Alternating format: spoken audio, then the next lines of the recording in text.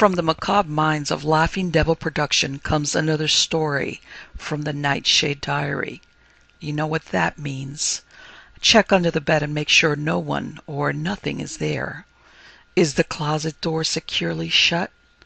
Then leave your disbelief behind, amp up your imagination, and hang on tight for another ride into terror and mystery. And like all good horror stories, just imagine it's a dark and stormy night. And remember, screaming like a little girl is permitted.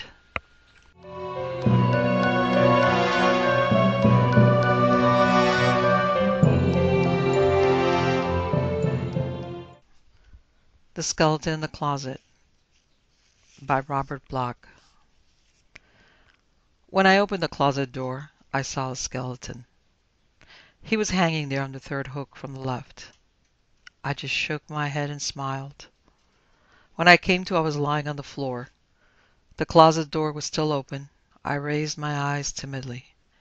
On the floor of the closet I saw a pair of rubbers, some old dusty tennis shoes, and 2 ancient house slippers. I glanced higher and noticed a raincoat, an overcoat, a pair of slacks, and an old hat hanging on the hooks. Also the skeleton. This time I didn't faint. I even managed to get up off the floor, but I couldn't stop looking at the horror. It dangled there, suspended by its spine from the hook, with bony body swaying to and fro. It was rather large for a skeleton, as skeletons go, and how I wished this one would. I noticed the unusually big bones, and particularly the face, or rather the lack of face. The skull itself grinned a grisly grin.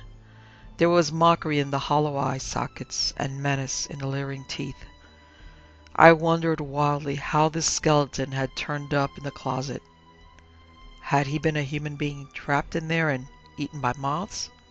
No, because the door was unlocked. I sighed. This was just what I might expect to find in my uncle's house. He had been interested in sorcery, black magic. My uncle was quite an eccentric that way. Every Halloween I used to send him a birthday card. Outside of that we seldom communicated, and all I knew of him was through hearsay. Rumors of what went on in his big house in the country. Rumors about his unusual library of forbidden books, and of the secret societies he was mixed up with. To judge from these reports, he was mixed up plenty. But I dismiss all that.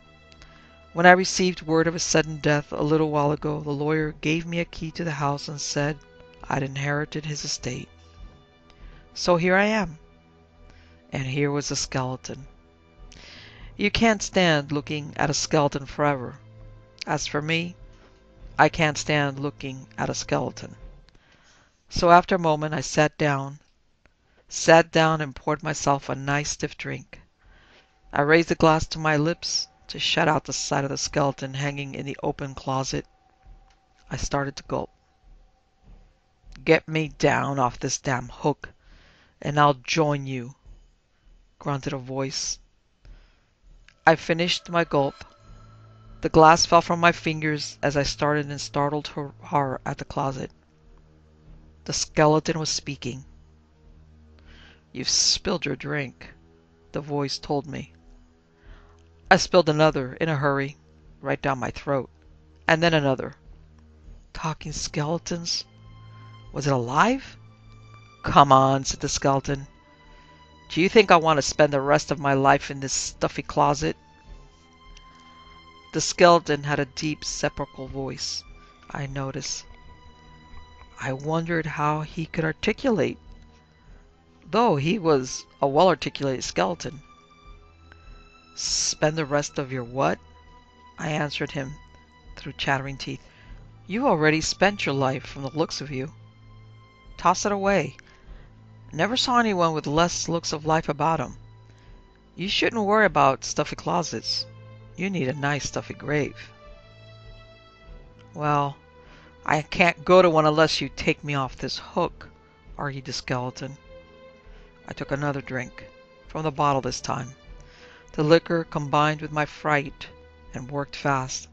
His argument almost sounded reasonable, although the clicking of his bones sounded plain ghastly. "Come on," said the skeleton urged. "Lift me down." "Who's going to hold me up while I'm lifting you down?" I argued. "What's there to be afraid of?" countered the skeleton. "If I had a mirror, I'd show you," I told him. "I can't stand the sight of you hanging there." "Then take me off the hook." I approached him gingerly and with trembling fingers hooked around his spine.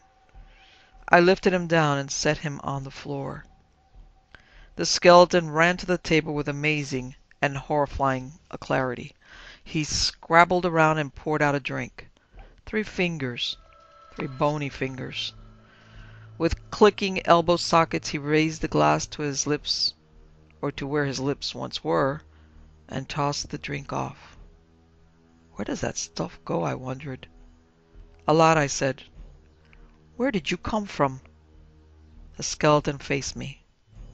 "What's it to you?" he asked.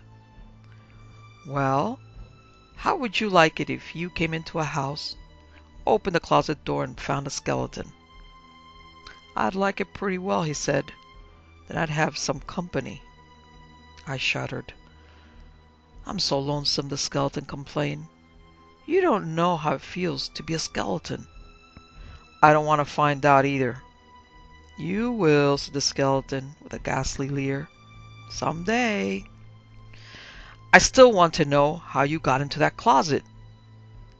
"You might say I used a skeleton key," he told me. "I might say the hell with you too," I replied. "In fact, that's just what I do say." "And I say let's have another drink." The skeleton poured. My hands were shaking, but I managed to drink. We clicked teeth rather than glasses. "Here's looking at you," said the skeleton. "Here's not looking at you," I answered. "And speaking of this happy prospect, you've got to get out of here. You know, I can't have you hanging around this way. What would my friends think?" "Couldn't you tell them I was your family skeleton?" he asked wistfully. "After all, what can I do in my position?" "You can lie down and play dead." "This is a bit unusual, I admit," the skeleton acknowledged. "There isn't much precedent for it, is there? Wonder if we could get some help to figure things out." "Well, we could read Thorne-Smith's Skin and Bones," I suggested. He had a few remarks to make about a live skeleton. Only his case happened to be a man who turned into a skeleton and back to a man, intermittently. And the man was really there all the time. That is, his flesh was. He just looked like a skeleton. That wouldn't help me. I not only look like one, I feel like one. And I am one. The skeleton took another drink. I followed suit. For some reason or other, I was beginning to feel quite tipsy. It couldn't have been the liquor, or was it? At any rate, the skeleton no longer seemed so frightful. He no longer terrified me. I adopted a somewhat haughty attitude when I addressed him next. "By the way," I observed, "I'm not exactly in the habit of speaking to strange skeletons. May I ask your name?" "You might," said the fleshless one, "but you won't get much of an answer," he hiccuped, rattling his lower jaw alarmingly. "See here," I flared, "who are you? Or rather, who were you?" "Damned if I know," the skeleton confessed. "That's what's puzzling me. I'm afraid I can't remember. It's amnesia, I guess. Must have been in some kind of an accident." "It was a pretty severe accident, judging from the looks of you," I told him. The skeleton shook his head mournfully. "You don't know how you got in my closet, or why you're still alive, or who you are?" I persisted. "That's right." "That's wrong," I corrected. "It's contrary to all the laws of nature. You shouldn't be alive, and you certainly shouldn't be hanging in the strange closets." "Doesn't bother me half as much as not knowing what my name is," the skeleton insisted. "I'm really curious to find that out." "Maybe I'd better call the morgue," I suggested, "and see if they're missing you." Try the funeral parlors, too, the skeleton added. I picked up the phone and fumbled for the directory. Wait a minute, I said. I can't call these joints and ask if they're minus a live skeleton. The cops would be after me with butterfly nets. We'll have to think of another way. The skeleton regarded me with a grave look. What other kind of look would a skeleton have? I don't know, or care to know. By the way, speaking of names, you haven't told me your name yet, my friend. I blinked. So I haven't. I'm Tarleton Fisk. This is the house of my deceased uncle, Magnus Laurie. Magnus Laurie. Laurie. Bony fingers pressed into the skull. But that's my name. It came back to me now. I'm Magnus Laurie. This is my home. And you're my nephew. I'll be a monkey's... No insults, I warned him, and gulped. You're my uncle, I said. I can't believe it. Why not? Otis Curson, your lawyer. He said you died of a stroke. You were buried in the family vault at Hope Crest Cemetery. Private funeral, and he handled all the details. There were no mourners present. No mourners? I'm the only one left in the family, I explained, and I was out of town. Otis Curson wired me. You left me this house and your estate.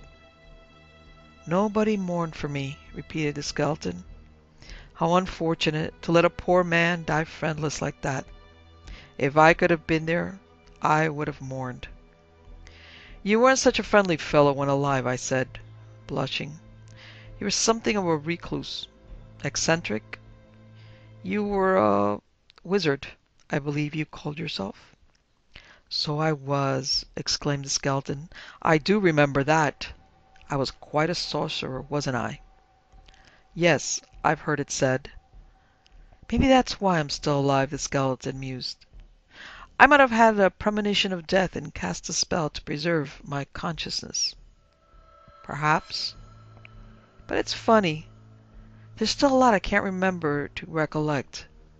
For example, I don't remember having a stroke. I don't recall anything about my death. That's not unusual in amnesia cases, I told him. Often a victim just recovers partial memory. The rest may gradually return. Stroke, said the skeleton. Get me a mirror. What for? I want to look at myself. You're not worth seeing, I argued honestly.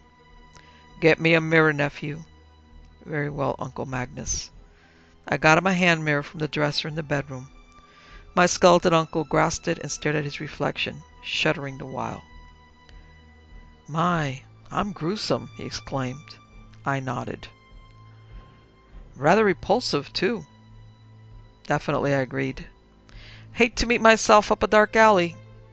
Certainly would. Hey! The skeleton ran a bony phalange across the back of his skull. What is it? Look! The skeleton exclaimed.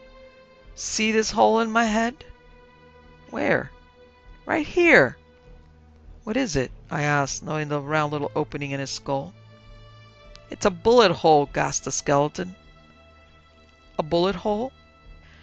Definitely. And you know what? What? I didn't die of a stroke. I've been murdered.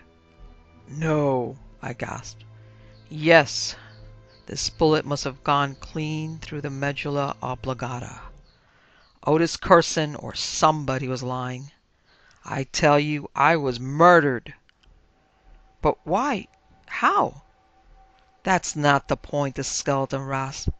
It's who. I'm going to find out if it takes the rest of my life.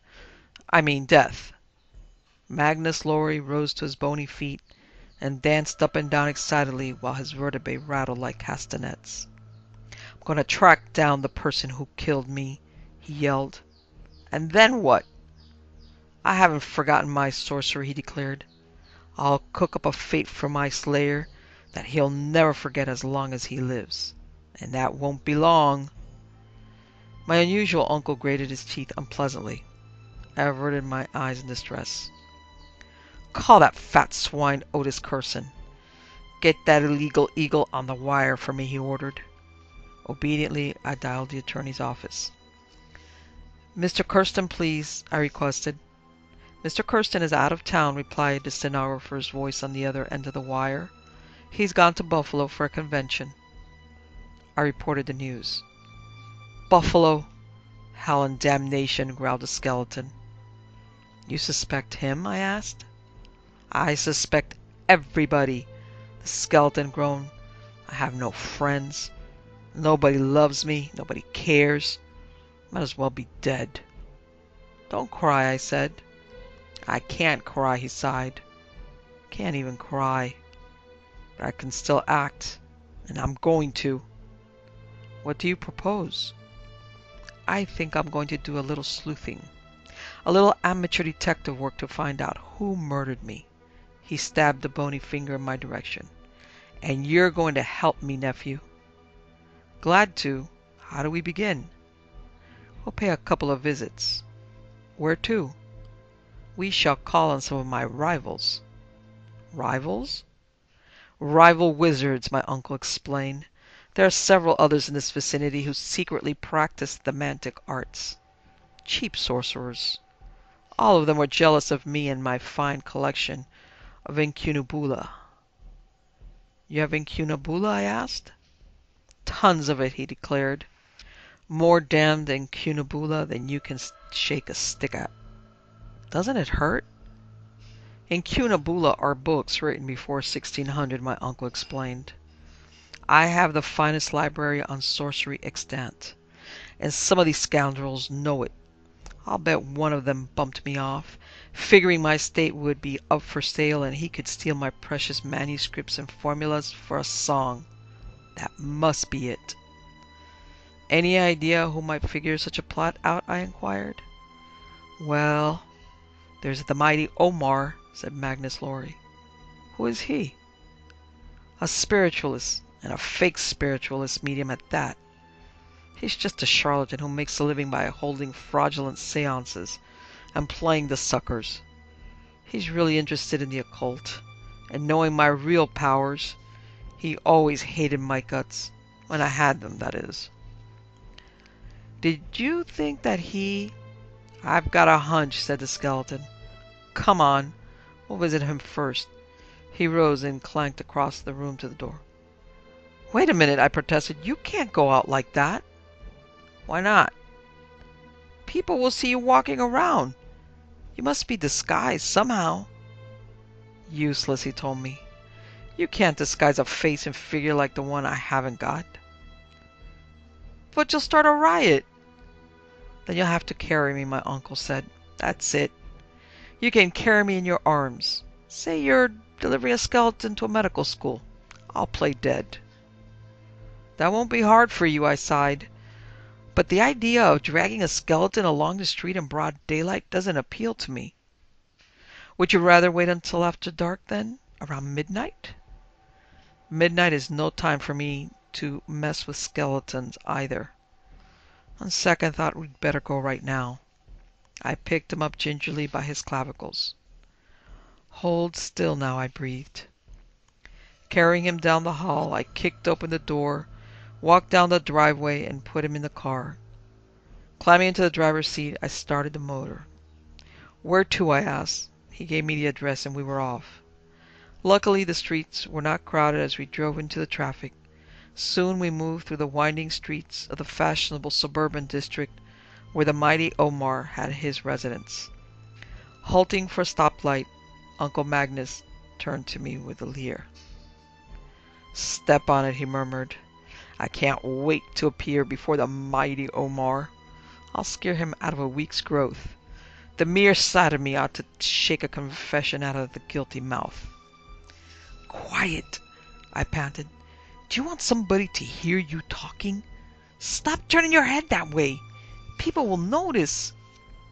As a matter of fact, somebody had already noticed. About the most unpleasant somebody I could think of. A big traffic cop loomed outside the window.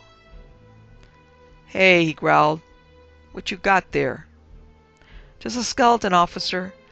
I'm taking it over to medical school. Did I see it move? He persisted, eyeing the bony skull with evident distaste. Perhaps the car jiggled it a bit, I hazarded. Oh, my mistake.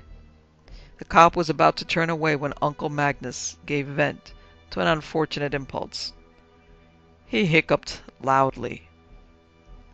Instantly the cop wheeled. What's that? He said. I hiccuped, I told him. Drunk, huh? Driving while drunk? He reached eagerly for his ticket pad. Not at all, officer. Just a little sour stomach. Oh. Uncle Magnus couldn't hold it any longer. He hiccuped again, his jaws moving visibly. Holy Ike, barked the officer. That skeleton moved. How could it move? I asked innocently. You know that such a thing is impossible. Oh, yeah? Well, it did move, said the cop. And it hiccuped, too. There's something wrong with that skeleton, I'm telling you. Something mighty wrong. That's why I'm taking it to medical school. The cop wasn't satisfied. His beefy hand came thrusting through the window, and he fingered Uncle Magnus's collarbone. What's the matter, officer? I asked nervously. Why are you fingering my skeleton? Is that your skeleton? Of course. Who else would it be? How can it be your skeleton? Snarled the officer. Your skeleton must be under your skin. Well, therefore, persisted the cop with a warning gleam in his eye, this is not your skeleton. And if it is not your skeleton, then it must be stolen. What are you doing with a stolen skeleton, you grave robber?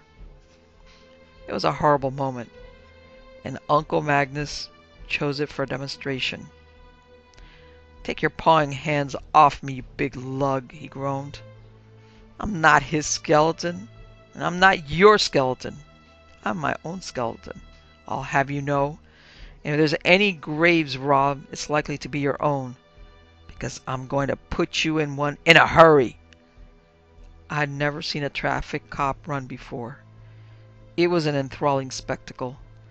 How a man could move so fast in those heavy boots, I didn't know. But he was really speedy. We drove away with equal swiftness. Uncle Magnus chuckled repulsively in my ear. Stop that, I warned him. For heaven's sake, cut out this business of frightening strangers. Just rehearsing for the mighty Omar, said my uncle. I'll really give him the business. We drove up to the imposingly gaunt frame house that served as residence and place of business for the medium. I parked and got out. Pick me up, whispered my uncle. Under your arm, and ring the bell. He had a butler before, but I doubt if he'll trouble us long. We'll go right in and interview our spiritualistic friend. Just let me handle him and everything will be dandy. Somehow, I doubted this last statement. But there was nothing else to do. Picking up Uncle Magnus, I started up the walk, carrying the skeleton under my arm. I rang the bell. The door opened. A bearded butler dressed as a Hindu peered out with rolling eyes. You wish to have audience with the mighty Omar, he intoned in a sonorous voice. I nodded. The door swung wider. The bearded butler caught sight of my bony burden. Lord save us, he shrieked. The Hans are done arriving. A moment later I stepped over his prostrate body and stalked down the hall. Uncle Magnus rattled with anticipation under my elbow. We faced the darkened doorway. Here, he whispered, let me down and we'll sneak in. We opened the door on pitch blackness. The seance was in full swing. Moving quietly, we entered the darkened room. My eyes slowly became accustomed to the dimness, and soon I could see faint outlines in the gloom. 6 fat women were seated around a large table with their hands resting on its surface. At the head of the table, like the caller at the bingo game, where these women really belonged, was the mighty Omar. The mighty Omar was a little dried-up man, dressed in a turban and an oriental nightgown. He had a face like a prune, and it didn't take long to see that he also had plenty of new wrinkles. At the moment, the mighty Omar was right in the middle of his set. In fact, he was just going into his trance. "O mighty Brahm," he whispered in the darkness, "by the powers of Raja Yoga, I command thee, tear aside the veil. Let thy humble servants enter the astral plane and commune with the shades of the departed." Uncle Magnus rattled angrily at my side, but made no move to interfere just yet. "Ah," sighed the mighty Omar, "I am going now. I am passing through. And who is that I see? Ah, yes, it is my psychic guide to the spirit world, Dr. Anabana." In a normal voice, he confided to ladies, "Dr. Anabana is a low-plane spirit. He will summon the souls of your dear departed ones and give you their messages. Who wishes to speak to Dr. Anabana?" The fat lady next to the mighty Omar cleared her throat nervously. "Ask him about Grandpa," she quavered. "Grandpa Ike's Nodtrotter." "I will try," moaned the mighty Omar. "It is hard, so hard," he breathed deeply. "I have a lady, doctor," he said. A voice came out of the air. It was shrill, eerie. "What does she desire?" "She wants to communicate with Ike's Nodtrotter. Have you a Mr. Snodtrotter there?" "I shall see," said the high voice. "If he is here and has a message for the lady, he will communicate with her by knocking the table." There was a long, ominous silence. Suddenly the table resounded with a furious rapping. "Grandpa, is that you?" gasped the fat lady. Again a knocking. "It is your grandfather," said the high voice of Dr. Anabana, the spirit guide. "How are you, Grandpa?" asked Lady anxiously. "How do you feel?" "Grandpa says he feels fine," said the high voice. "And to prove it, he will play the tambourine." Sure enough, from out of nowhere floated a ghostly tambourine, lit by glowing phosphorescence. It sailed above the table in midair and suddenly clinked and clanked. "You see," said the mighty Omar, abruptly coming out of his trance. "But we must hurry, lest the astral spell be broken. Do any other ladies wish to commune with the departed?" "I wonder," said the lady at the opposite end of the table. "I would like to see if you couldn't find my Aunt Agatha." "We can try," said the mighty Omar, "if Dr. Anabana is willing. What is your Aunt Agatha's full name?" "Agatha Flug." The mighty Omar cleared his throat. As he did so, I felt the skeleton moving away from my side in the darkness. "I have a lady, doctor," intoned the mighty Omar. $10 to that lady," rasped a voice. "What?" muttered Omar in a flustered haste. "I'm sorry," said the voice. "Thought I was Dr. IQ." "Dr. Anabana," called Omar in puzzled tones. "Do you hear me?" "Dr. Anabana had to leave," said the voice, which I now recognized as belonging to my skeleton uncle. "Dr. Gillespie wanted him in the surgery. This is Dr. Banana speaking. I've come to take his place." "What goes on here?" yelled the mighty Omar. Then, hastily realizing his position, he recovered dignity. "Will you locate Miss Agatha Flug, please?" he asked. "To hear is to obey," said my uncle. He raised his voice. "Hey, Aggie!" he bawled. "Company!" "This is most unusual," fluttered the lady at the end of the table.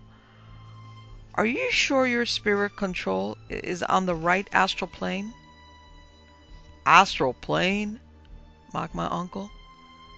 I'm on an astral dive bomber, sister. Wait, you wanted to speak to your aunt? Well, here's the old buzzard now. Knock on wood. Sure enough, the rapping sounded on the tabletop. But it was a most peculiar rapping in conga rhythm. 1 and 2 and 3, kick, said a high voice, which came from my skeleton uncle, doing his best to imitate a woman. How do you feel up there, Aunt Agatha? Breathed the woman at the end of the table. I'll show you how I feel, said my uncle in falsetto. I'll play you something on the flute. Incredibly, a silver flute, also phosphorescent, floated out over the heads of the mighty Omar and the ladies. Hit it, snapped my uncle. The flute began to play. Did you ever hear Pete go tweet, tweet, tweet on his piccolo? What the blue blazes, screamed the mighty Omar, forgetting himself. That's not my Aunt Agatha, wailed the lady. It's a demon, yelled the woman beside her. Oh, I felt something tickle me. She wasn't the only one. As the hysterical flute tooted on, several of the ladies began to giggle and shriek. The mighty Omar rose to his feet. What in the hell is all this? He howled. Turn on the lights. It was a bad idea. The lights went on.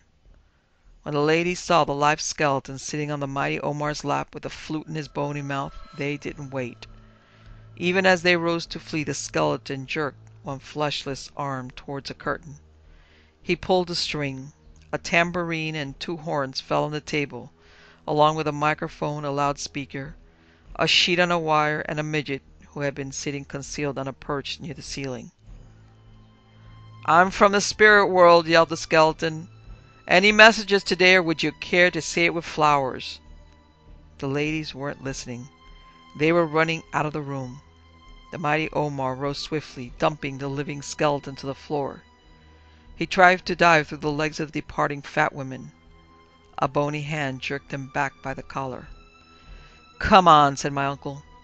You called up a spirit, now give me a message. Let me go, whined Omar. Go back to hell or wherever you came from. Not unless you come with me, grated my uncle. What do you want with me? The medium was trembling. I'm taking you to see an old friend, rasped my uncle. An old friend named Magnus Lorry. But he's dead. I know, growled my uncle. And you murdered him, didn't you? No, I didn't. Let me go, howled the fake spiritualist. I'm just a harmless medium. I never murdered Magnus Lorry. I just dabbled a bit in the occult. I never believed. I never knew. The skeleton relaxed his grip. I ought to take you anyway, he hissed. But I'll let you go this time if you promise me one thing. Anything. Anything at all, sobbed the not-so-mighty Omar. Give up this vile racket, said the skeleton. Get a job in the war industries or something useful. Yes, I will. Right away. The skeleton released him and stalked off. I followed. As we went down the hall, somebody rang the front door. It opened abruptly as we neared it, and to my consternation, I recognized the figure standing there in the twilight. It was the traffic cop who had halted us at the corner. Here you are, he snorted. I've tracked you down at last. Here we aren't, said my skeletonic uncle, turning and taking to his bony heels down the hall. I followed with some speed as I noted the revolver in the cop's pudgy hand. Back door, wheezed my uncle. The cop thundered behind us. Halt or I'll shoot, he bawled. We didn't, and he did. But by the time the bullet buried itself in the back door, we had slammed it behind us. At a dead run, we made for the car in the twilight. Where to? I gasped. The hell out of this place, directed my uncle. Gas rationing be damned. We whizzed into the street. The cop appeared, and in the rearview mirror I noted that he was mounting a motorcycle. I turned a corner quickly. Guess the mighty Omar wasn't guilty, said Uncle Magnus. I'm not so sure, I told him. He was too frightened to lie out of it, argued the living skeleton. How did you like my act? It frightened me, I admitted. Good. If we can dodge this cop, I'll try it again. Who have you in mind? Dr. Egkoff. He's a psychiatrist at the Army Induction Center. A psychiatrist? Yes. But his hobby is collecting demonolatra, books on sorcery. He used to grab off items at the book dealer's shops, and he hated me. You want to go to the Army Induction Center now? I asked, whizzing through the arterial as I noted the cop on the motorcycle behind us. Afraid I can't, panted Uncle Magnus. Why not? Isn't it safe to get myself involved there, said the skeleton. Dr. Egkoff is pretty nearsighted and a tough customer. If I visit at the Army Induction Center, he's liable to draft me. I tried to answer, but by this time the wailing of the siren on the motorcycle drowned out my reply. He's gaining on us, screamed my uncle. Nosy fool! I twisted and turned. We were now in the heart of the downtown area. The siren blasted and we drove hell for leather. The skeleton bounced around in the back seat. Stop that, he begged. Do you want me to get us both killed? I'm the only one who can be killed, I muttered. Do something! Lose 'em! I'm doing my best. The glaring face of the cop was clearly distinguishable despite the darkness. The sirens screeched in our ears. I skidded around the corner on a wheel and a half. Listen, yelled Uncle Magnus. I listened. Another wail rose to drown out the siren, a great piercing wail. At the same moment, the lights in the streets abruptly blinked and went out. In the office buildings around us, the windows winked into darkness. Don't you understand? I shouted. It's a blackout. Blackout? Yes, I'll have to pull to the curb and run for it with you. Where to? Must be a downtown air raid shelter nearby. If we hide on the street, the wardens will pick us up. There's a subway entrance, panted Uncle Magnus. Now! We ground to a halt as the sirens wailed. Leaping from the car, we streaked down the street. Behind us, the bewildered cop groped in darkness. Halt there, he bellowed. This way, I gasped. I saw the black mouth of a subway entrance loom out of the lesser darkness. We clattered down the stairs, I with my heels and the skeleton with his bony metatarsi. We're safe now, I whispered, pausing on the landing. It was dark all around us. Somewhere below, the crowd stood in dimly lighted safety.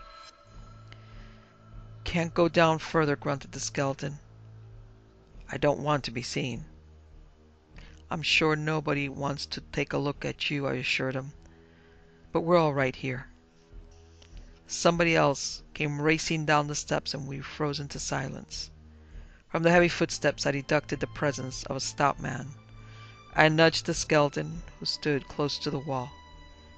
In a moment, several pairs of high heels clicked down the stairs. 2 girls, I judged, from the tread. You all right, Mamie? Giggled the first. Okie dokie by me, her companion replied. Gee, ain't blackouts thrilling? Observed the first girl. Me, I'd like it better if I had me a sailor, Mamie answered, snapping her gum. Any sailors down here? The other girl tittered. The stout man and myself were silent. Uncle Magnus rattled his bones slightly, but made no other sign. What's the matter? Nobody sociable? Complained Mamie. She moved closer in the darkness.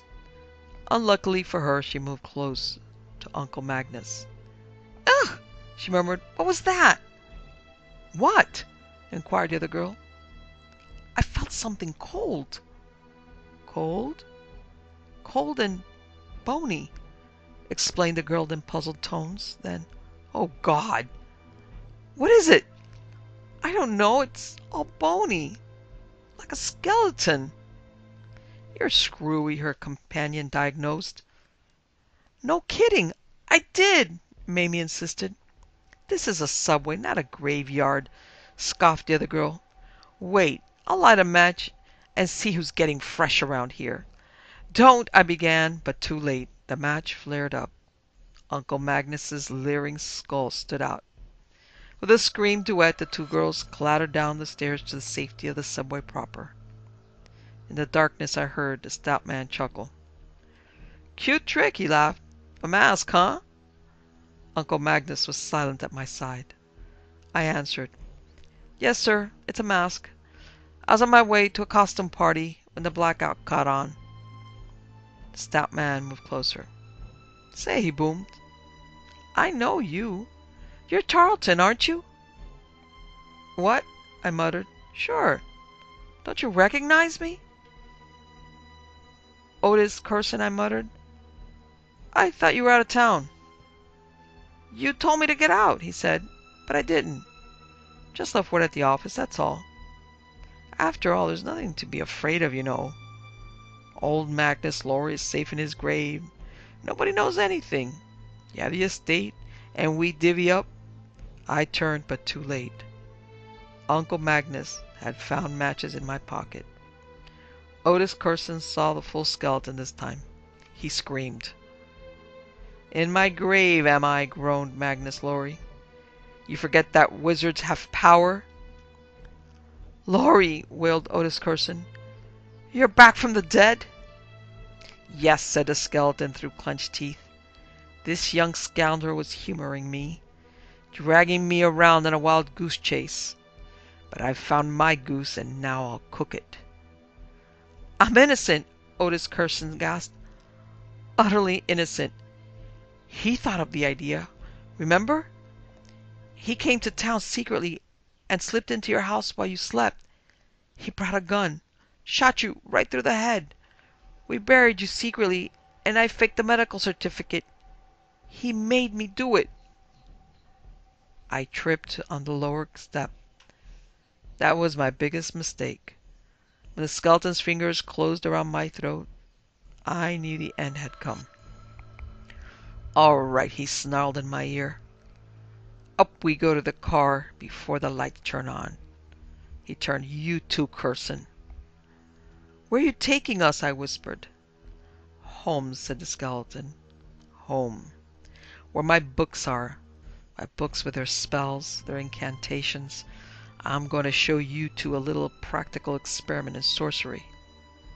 What do you mean? You'll see, gloated my skeletonic uncle. You'll see. Turnabout is fair play. Then I passed out. When I came to, I was in this bedroom. I'm still here, writing this. Somewhere outside, in the great house, a skeleton stalks amidst strange circles, muttering chants. He will be coming for me soon, and for Otis Curson. I think I know what he intends. That's why I'm writing this, to toss it through the window. If you on the outside find and read this, come to my uncle's house. Magnus Laurie is the name. He probably won't be here. He must have some wizard's plan for a getaway. Never mind that. Just go to the bedroom closet and open the door. I have a hunch you'll see a skeleton hanging there. That skeleton will be Otis Curson. Never mind that either. But please do something about the other skeleton right next to it, because it's probably me.